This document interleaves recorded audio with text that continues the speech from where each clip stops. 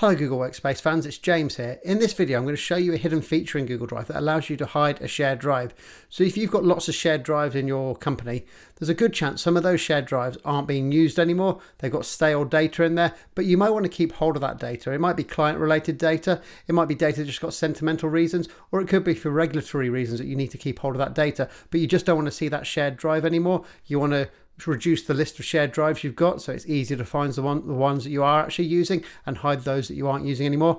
And you can do that in Google Drive by using this feature. First off though, there are two things you should do with a shared drive before you hide it. So hiding a shared drive is just hidden for you, it's not hidden for anyone else. So if I go to shared drives in Google Drive here, you'll see my shared drives, and I can right click on any shared drive and I click hide a shared drive. And that shared drive will disappear from my list of shared drives, but that's only for me, not for anyone else on my team who might be using that shared drive.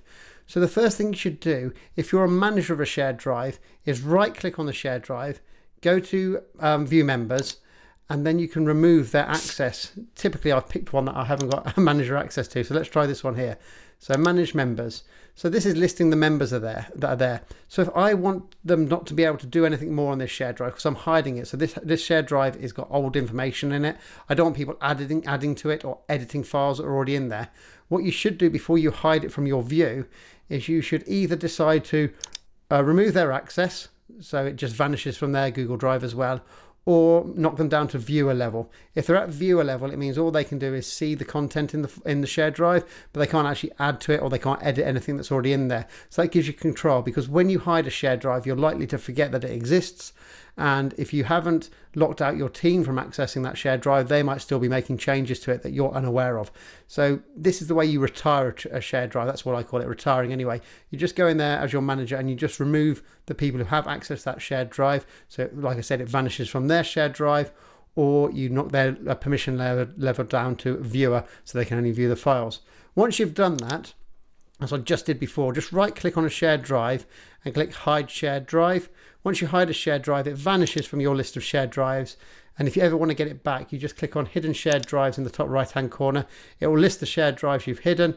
All you have to do is again right click on it and then click unhide shared drive. It will disappear from this view, and if you go back to your shared drives, it will reappear back in your list of shared drives. And whatever you do on here, so if you hide a shared drive, it will disappear from Drive for Desktop on your computer. That's the sync program that shows you your My Drive and shared drives in Finder on Mac or your File Explorer on Windows. So if you hide a shared drive here, it will also disappear locally on your computer. So that's how you hide and retire a shared drive. Really handy to know that, especially if you've got data that you want to keep hold of, but you just don't want to have to see it every day.